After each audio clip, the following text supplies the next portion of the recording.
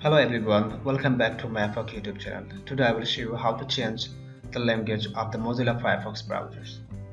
So when we will open the browsers, you can see the page like that. So there is two steps to change the language of your browsers. First one is that you have to click on menu here. Now we have to click on options. Then you can see the page like that: general, search, content, applications, privacy. Has lots of menu, but you need to click on content.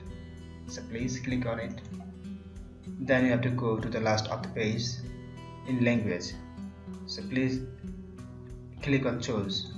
So this page will be appear here. So now you have to select a language, because there is written select a language to add. So you have to add a language. So now I'm going to add a language. So I want to run my browsers in this language, so I have to click on it. So I'm going to click, then this language appear here. So now I need to add this language, so I need to click on add. So now if I want to run my browsers with this language, I have to click OK. So I'm going to click on OK. That's it. Now my browser will be continue with this language. Then you can close your tabs. Now you can use it. So enjoy it. And the steps is that you have to go to the menu bar. So there you can see there is an option. Now the same like before. Now you have to click on content, and you have to go to the last of the page in language. Then you have to click on choose. Then you can select a language which one you want to add. Like I want to add Cornish.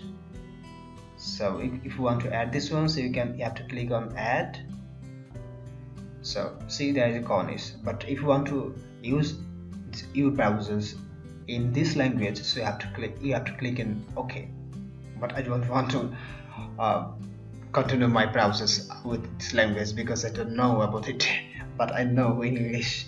So it's better to continue my browsers in English United States. So I'm doing it. So click on it. Click on which one you want to continue in your browser. Then you have to click on OK. But there's another option. So if you want to remove this one, so you have to click on that language. Now you can click remove. So it will be removed. Say like before. Then you have to, if you want to another one to remove, so click on it, then click remove. Now I want to continue my browser so with this language, so select this one. Now click on OK.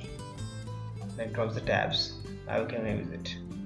And the another option is that you can do it from here. So that's the same. So you can do it easily.